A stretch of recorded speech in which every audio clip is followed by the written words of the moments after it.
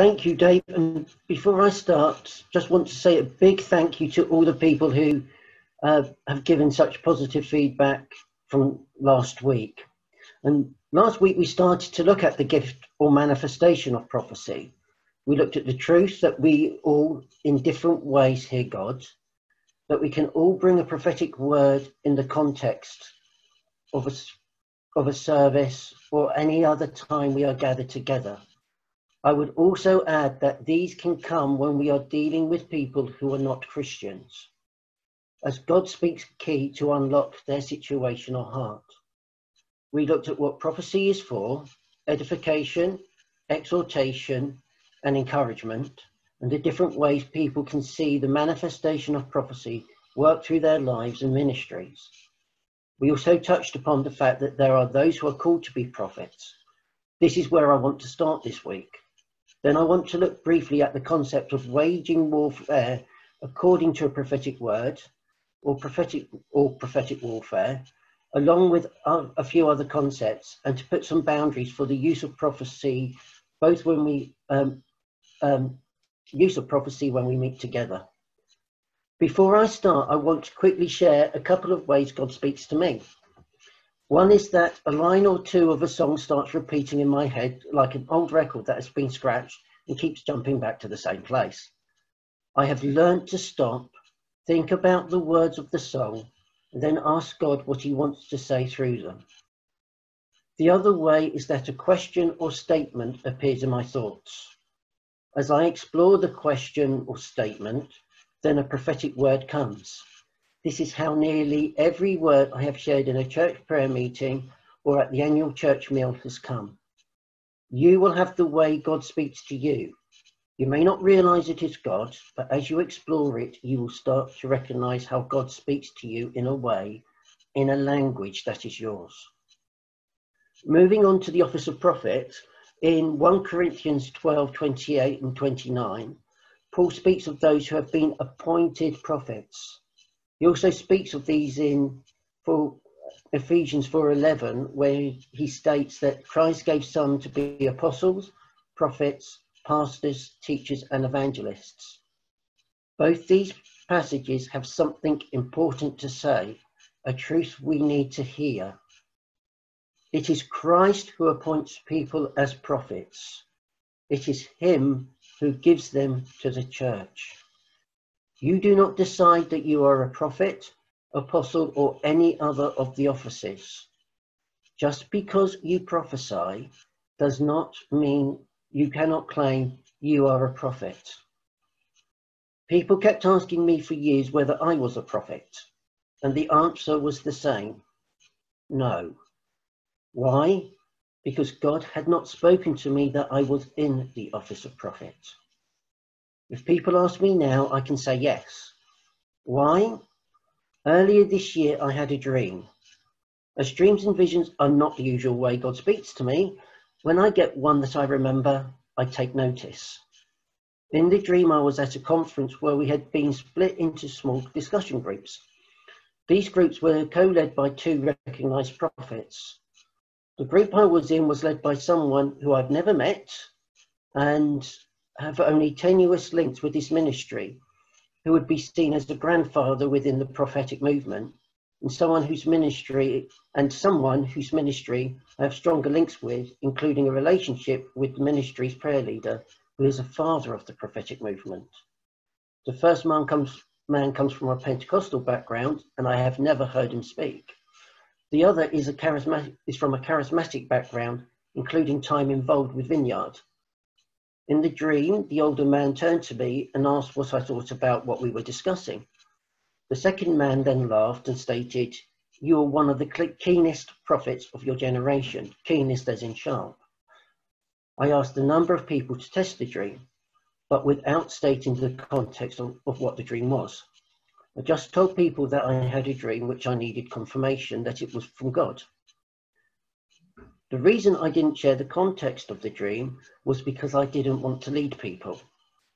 All the people who were asked responded with the affirmation that the dream was from God and that I had to accept what was said about me in the dream. I then searched out footage of the older man on YouTube. and discovered the voice I heard in the dream was the man's voice. I was reluctant to share this because I do not want to be part of what a lady called Johnny Amos in her book, The Definitive Guide to the Prophetic, describes as a tidal wave of people claiming the title office of prophet. But I'm sharing this to use myself as an example in the rest of the sermon. So, what is a prophet? Despite having been involved with the prophetic movement for nearly 30 years, I'm not sure. Emma Stark of Glasgow Prophetic Centre and the convener of the British Isles Council of the Prophets and Global Prophetic Network says that while we have had the restoration of the title of the office of prophet, we have not had the restoration of the role of the prophet. I agree. Being a prophet is not about what you say from the front, the message you bring.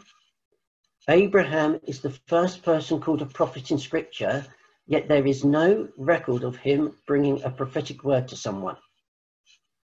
Why was Abraham called a prophet then? Because he walked in an intimate relationship. He was a friend of God, to the point where God was willing to share his plans with Abraham. Our authority, whatever our gift, comes not from the accuracy of what we say, of the number of times we are seen exercising our gift in public. Our authority comes from the depth of our relationship with God. The deeper our level of intimacy, the greater our level of authority. In their classic book, The Elijah Task by John and Paula Sanford, they state that a prophet would rather spend time in intimate prayer with God than to stand on stage. I and everyone I have talked to who is in the office of prophet agrees. A prophet is not what you do, it is who you are. Many authors such as the Sanfords, James Gold, Cindy Jacobs and Chris Volaton state that it takes from being called to be a prophet to being appointed as a prophet more than 20 years. During this time, your DNA is changed. Prophet is written into your DNA. Like a caterpillar who has been remolded into a butterfly, you have been changed. This is not a pleasant process, but the cost is worth it. I wrote the next sentence before Dave brought his word a couple of weeks ago about being in a cocoon. And the word chrysalis, the cocoon where the transformation takes place, comes from the Greek word for gold. This is appropriate as the process is that of gold being refined. This image is given in Malachi 3, along with God's presence being like a launderer's soap. This type of soap is very caustic and will take your skin off. The process is not nice, it is not pleasant, but it is necessary. So, what has changed by my stepping into the office of prophet? On some levels, not much. I am still under the authority of the elders in Jubilee. My being in the office of prophet does not trump the authority of Dave, John, Sean, Rick, or Nathan. In her book, The Prophet's Handbook, Dr. Paula Price states, the prophet's authority is largely set by the pastor. The prophet's authority in a pastor's church is strictly influential as delegated by the pastor. Church prophet limits, largely set by the pastor, are subject to his or her revocation at any time. The prophet is under the authority of the elder, who has the spiritual, emotional, and even the physical care of those in the church. The term pastor, as many elders are called, comes from the Latin pastum, meaning to feed. The word prophet comes from the Greek phrase to speak for. Yes, a pastor can be prophetic, and a prophet, as seen in Samuel and Moses, can be pastoral, but both are needed for saints to be equipped. It also means that I can't go to Hope Church in Aldershot or any other church, deliver a prophetic word and disappear. Even in the prophetic networks I'm involved in, I am subject to the authority of those who lead the networks. The same is true for the independent work I do outside of these networks concerning the prophetic, where there are advisory councils to hold me accountable. There is not, and there should never be, room for the attitude, I'm a prophet, as an excuse not to be accountable. If I go to another town or city to minister, I am accountable to those who invited me and who minister in that community. Any word I give must be tested as every prophetic word should be. Yes, they can have more weight and authority, but they are still bad coal, the daughter of the word concept I talked about last week. They still do not have the weight and authority of Scripture. The basis of the words must still be to encourage, to exhort, to edify. They can bring warning, they can bring discipline, they can even judge on occasions, but they cannot be words of doom. The spirit of prophecy is the testimony of Jesus, Revelation 19:9-10. The Lord disciplines the ones he loves, Proverbs 3:12, and quoted in Hebrews 12:6. But even to the church,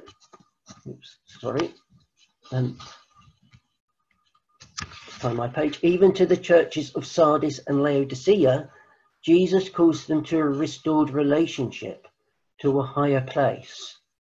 Jesus calls these churches to get their house in order. He warns of judgment, but calls them back to his love. True prophecy will do the same. I also have the task, the obligation to equip others. This is not the only job description given for prophets as well as apostles, teachers, pastors, and evangelists in the New Testament. This is the only job description given in the New Testament, to equip saints, believers for works of service. Notice the reason of these works, of the equipping, to build up, to edify the church. Everything else is built on these two foundations of intimacy and equipping others. Being a prophet also means that I cannot stand up at any time and interrupt the service to give a word. 1 Corinthians 4:14-32 states that the spirits of the prophets are subject to the prophets. In ancient Greek and Roman cultures, there were temples with oracles who would be possessed by a spirit and then would give a word of divination. This tainted the ministry of the Holy Spirit at Corinth, as people acted as the oracles did. The Holy Spirit does not mug you. It does not possess you. The example of trances in the Bible are not found in times of corporate worship, but in quiet times. A good example is Peter with the vision of the unclean food. Even those who write about ecstatic prophecy and visions, such as Stacey Campbell and Jonathan Welton, teach that these are in partnership with the Spirit. You may have noticed that I don't actually stand up much to bring a prophetic word. There are reasons for this. One is that I prefer the place of intimacy to the platform. The second is that I want others to hear from God. Yes, I'm a prophet, but I do not have the monopoly of hearing God and bringing words. As I emphasized at the start and talked about last week, everyone at Jubilee can hear God. You are your own best prophet, as some people have put it. Everyone can bring a word. I would rather sit on my chair so that others can step up than hog the mic and make people feel inadequate. Even the words brought at the annual church dinner, I have shared because I've been asked to. When I've said to the leadership, I think I think this is, if they think it is a word, they can read it out. I also want the focus to be on the one whose testimony a prophecy is. A prophet is a messenger for God, and a true prophet will want to focus on the one who sent the message, not on the messenger. But it takes maturity to step into the shadows so that Jesus may shine more brightly. I want to quote Bob Hazlitt, a leader in the prophetic movement in the USA, on this. What he says is in the context to the death of US Supreme Court Justice Ruth Bader Ginsburg last week, but is sadly too true a phenomena on social media. What he wrote was, "This is not a political post. This is a post about prophetic character. Ruth Bader Ginsburg paved the way for many women behind her. She was a pioneer. I disagreed with her policies, but as a dad of 2 daughters, I celebrate her purpose. The prophet Samuel wept when Saul was rejected. David mourned when Saul died. I opened my feed today to several prophets celebrating themselves over the prediction of her death. I am grieved by the character of prophets who would, before her body is laid to rest, publicly post their prophecies of her death. Every day I read posts from people declaring it is their time for their voice to arise. I celebrate emerging voices, but I challenge you to emerge with the spirit of prophecy, which is the testimony of Jesus. Take a moment to reflect on his character. Jesus never celebrated the death of an adversary. Instead, he wept over a city that missed its moment. In this moment of history, we do not need more prophets. We need mature prophets. That is what we should aspire to be and to raise up. I want to quickly look at 2 things before I move on to the subject of testing prophetic words. This is what the difference, one is what the difference between a seer and a prophet is, and also to look at the strange concept I mentioned last week of prophesying through the playing of musical instruments. Firstly, what is a seer? The answer is in the name, someone who sees. There are 2 words for seer in Hebrew, rahe, meaning to see, to gain insight, and chazer, meaning to a visionary or stargazer, someone who sees visions. The word for prophet in Hebrew is nabi, meaning a spokesperson, someone who brings forth words, one called to speak for him. Not all prophetically gifted are seers. Not everyone who has the gift of prophecy will see visions, have dreams, but all true seers must be involved with the prophetic. 3 people named as seers in scripture are Asaph, Heman, and Jeduthun. They are actually called the king seers. They are listed together in 1 Chronicles 25:1, where it says that David set them to prophesy with lyres, lutes, and cymbals. The Hebrew is interesting, as this word prophesy with can mean they sang their prophetic words accompanied by the while they were playing the instrument, or it can mean that playing the musical instrument is how they prophesied.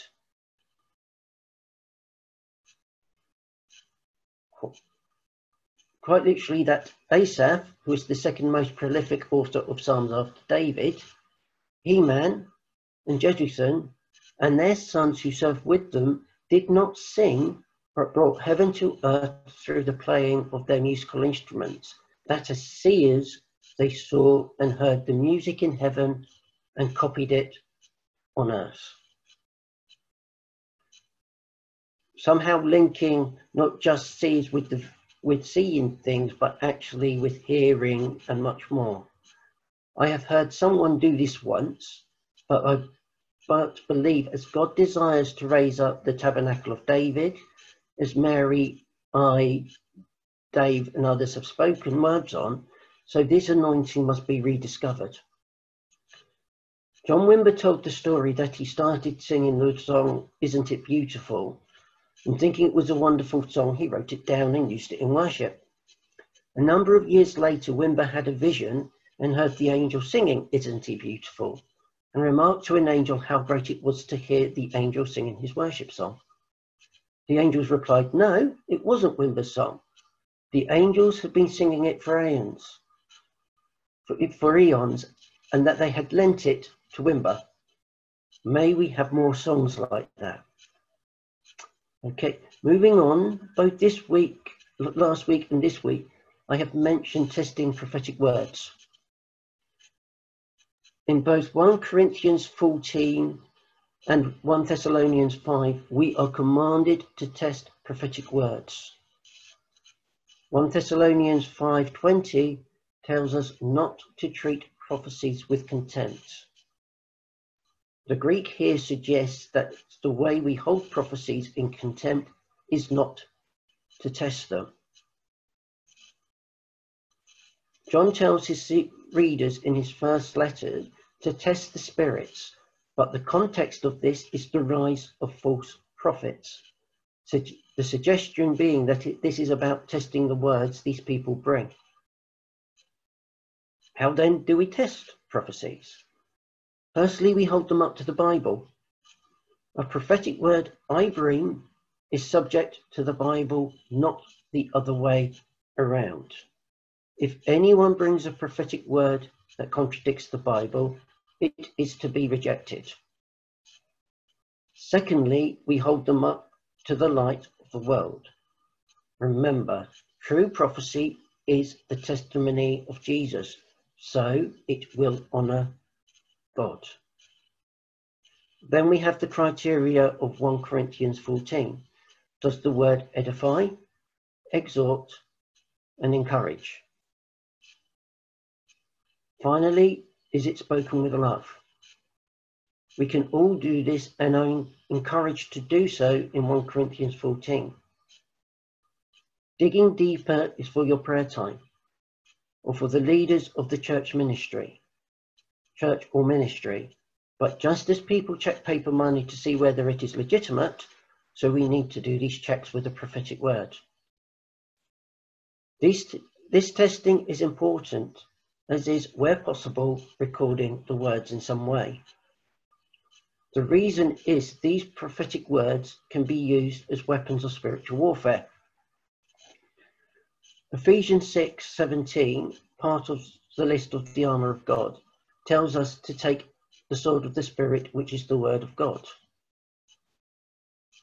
Hebrews 4:12 tells us that the word of the Lord is sharper than a two-edged sword.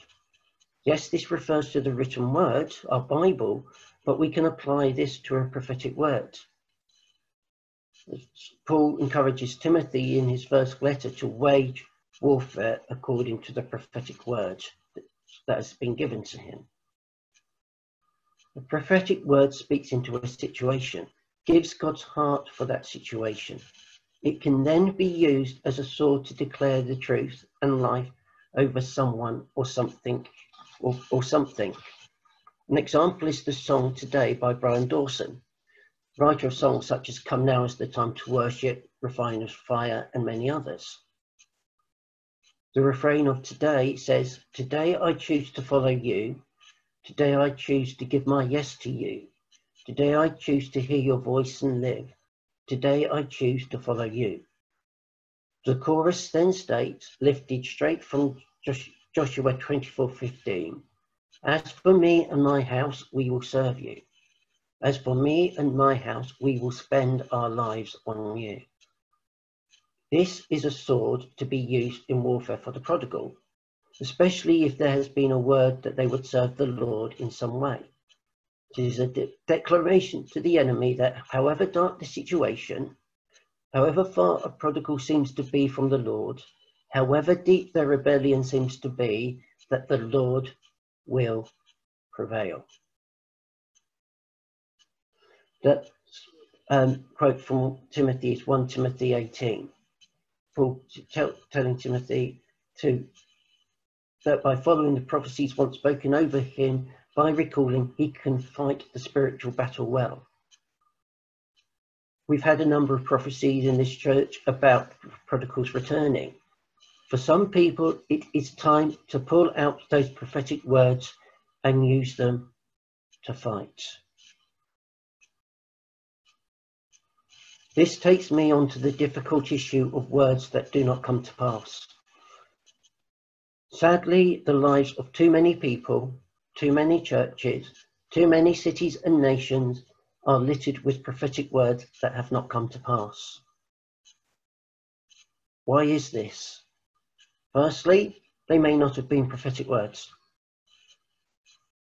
They may have come from the human spirit, not the Holy Spirit. It is possible for a prophetically gifted person to pick up the desires of your heart and speak them over you as a prophecy when it is not. Related to this is the fact that over the last few years, there has been a phenomenon of politically correct prophecies. By this I mean words that fitted people's political worldviews. This happened over Brexit, the midterm elections in the USA, and other situations. Many failed to come true as they were reflecting what people wanted to hear politically rather than what God was saying. There are also the politically correct prophecies of the hyper grace movement, were mentioning sin and calling for repentance, warning people of spiritual attack, or speaking anything but fluffy, rose-tinted love leads to the word being rejected. Many prophetic words have fallen to the ground and have been unfulfilled because they do not reflect the spirit of prophecy. They do not declare the testimony of Jesus. Julian Adams, Director of Frequency Ministries, a prophetic ministry endorsed by Terry Virgo, as well as the national leaders of Vineyard in the UK, says the following: "The world needs a clear expression of prophetic ministry now more than ever. When prophetic ministry deviates from the clarity of Scripture concerning how we are to interact with culture, politics, religion, and the kingdom of God, we get into trouble. The prophetic was never meant to confirm or affirm conspiracies, political parties, or the conscience-led Christian. We must return to a clear understanding of the kingdom where our allegiance is to King Jesus and his ever-increasing government of grace, mercy, justice for the poor and marginalized, supernatural power, and all things being made new. The only rights we have in this kingdom is to live in the ways of Jesus." Secondly, it could be that the meaning of or the timing was not interpreted correctly. Go back a couple of slides, Dave. Graham Cook, who used to be involved with the Prophetic Network before moving to the USA, tells of someone who received a prophetic word where a visiting speaker saw him on a beach with a metal detector. The visitor interpreted the word as meaning the person was called to detect the schemes of the enemy. But after prayer, it was realized that the person was called to detect the metal, the spirit, the courage of a person. He was called to search out the treasure in a person. The original interpretation went against the character of the person prophesied over, made him and the church leadership uncomfortable, and led to some unneeded spiritual warfare. The fresh interpretation was witnessed not only in people's spirits, but in the fact that it quickly bore fruit. The vision was correct, the interpretation was not. Thirdly, it could be that we were complacent and did not war enough. Earlier this year, a number of high-profile prophetic voices stated that the Lord had shown them that the COVID-19 pandemic would end on Passover. This has not come to pass. Could it be that the words, as so many words are, was conditional, needing us to push into the Lord in prayer, but instead we took it as read that the words would come to pass. When Elisha was on his deathbed, he called King Joash to visit him. One of the things Elisha told Joash to do was to take arrows and hit them against the ground. Joash did, but stopped after the third time, when he should have carried on until the arrows broke. Did we pray, but stopped too soon? To finish, how do we give a word? Where possible, write it down. Tape it. This allows you and the person you give it to process and pray into. When I receive a word about 99% of the time, it is only when I go back to the word that I realise it is from God and not my imagination. You would think after however many years I would know it, but I still have to go back to check. Secondly, do not sex up a prophetic word. Do not claim to have a dream, as an example, when it wasn't a dream, just to make it look more special. Unless you are in the office of a prophet, avoid prophesying marriage, death, babies, and similar issues. Even those who have the authority of a prophet avoid prophesying these things. Submit your authority, your covering. Use words and phrases that are easy to understand. God is not a God of confusion. He is a God of order. So prophetic words must not leave people confused as to what was said. This does not mean we cannot use imagery, but it does mean we need to explain things. Track the word. In the reasons for a word not coming to pass, I haven't mentioned lack of faith. Why? Because this is rarely the issue. People have the faith to see a word come to pass, but may not have prayed enough, warned enough. If the word does not come to pass, why? If you reflected the desires of someone's heart, what you said, what people wanted to hear, then the prophecy didn't come to pass. Was the reason the prophecy didn't come to pass was because you misspoke. If you put the wrong interpretation of a word, this is not the fault of the one you gave the prophecy to. It was you need to deal with it. Yes, you will not be 100% accurate in the words that do come true. Agabus wasn't. But if the fault is at your end, then you have the responsibility to deal with the harm done. If a person or church was complacent, then help them work through how to war, how to pray with the prophetic word. Okay. This has been a whistle-stop tour. Look at the gift manifestation of the prophecy. As I said at the start of last week, this topic could take a whole term. And I have barely mentioned words of knowledge, words of wisdom and discernment, as these are covered in the next few weeks. Hopefully I have answered some of the questions people have and encouraged you to step out. If so, welcome to the adventure that is the prophetic. But before I hand over to Dave, I just want to pray. Father, as we come now, as we are together, I ask you to release your spirit of prophecy afresh onto Jubilee and those watching, whether they are watching live or they are watching it recorded. I declare now dreams for those who have been asking for dreams. For those with words of knowledge, I declare a fresh accuracy with those words. For those with words of wisdom, a greater authority and anointing. I declare open ears and open eyes in the Spirit.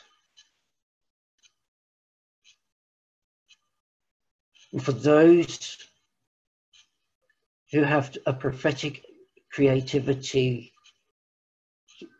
to play through worship, to write songs, to write poetry, draw paintings, I speak now a freedom from restrictions, a freedom from fear, that they would step out and move more freely in the gifting that you have given them. I pray this knowing that you hear and you love to answer. In Jesus' name, amen.